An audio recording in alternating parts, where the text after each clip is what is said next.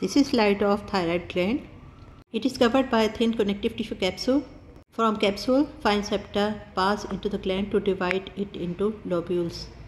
Parenchyma consists of spherical cyst-like structures called thyroid follicle. They consist of simple cuboidal epithelium surrounding a central cavity that contains glue-like material called colloid. In between septa lie fine reticular connective tissue which is highly vascular. The follicular epithelium contains two types of cells, follicular cells and parafollicular cells.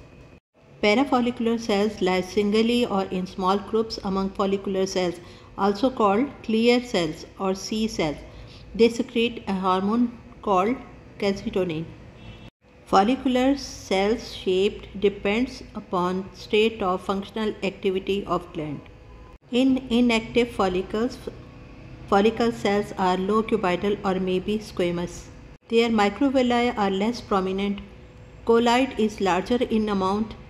Colloid stains lightly acidophilic. In hyperactive follicle cells are columnar in shape. Microvilli are more prominent. Colloid is less in amount and colloid stains basophilic.